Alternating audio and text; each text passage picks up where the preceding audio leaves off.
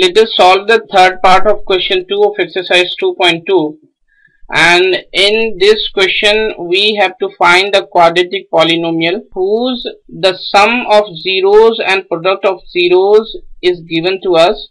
Sum of its zeros is given 0 and the product of its zeros is given root 5. Let us see how to solve this question. This is very easy question. First, we let the polynomial be px equals to ax square plus bx plus c, and its zeros are alpha and beta. Then alpha plus beta will be equals to 0 because we are given the sum of its zeros is equals to 0 and the product is given root 5.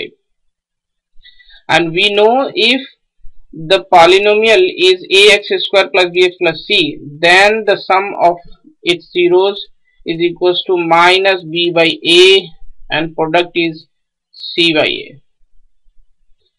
Now we shall create a denominator by using 1 to find the value of a, b and c, and you can easily observe that here if we compare this equation, the value of a is equals to 1 and here the value of a is equals to 1.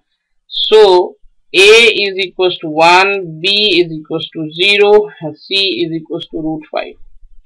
So the required polynomial is a x square, this means x square, b is 0, this means this term will be vanished, and c is equals to root 5. So px is equals to x square plus root 5. This is our solution. Thank you.